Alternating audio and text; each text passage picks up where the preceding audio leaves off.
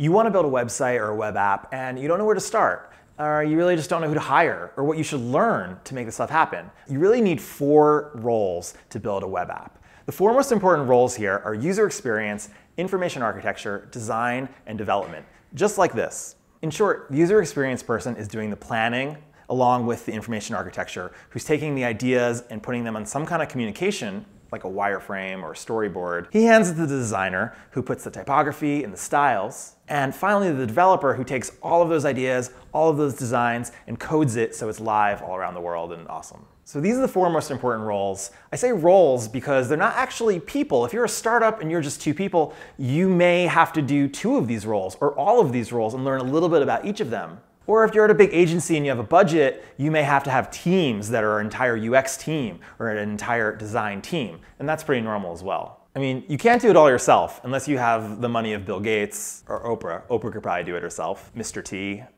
Mr. Clean. And that's the basics of web dev, web dev, web dev.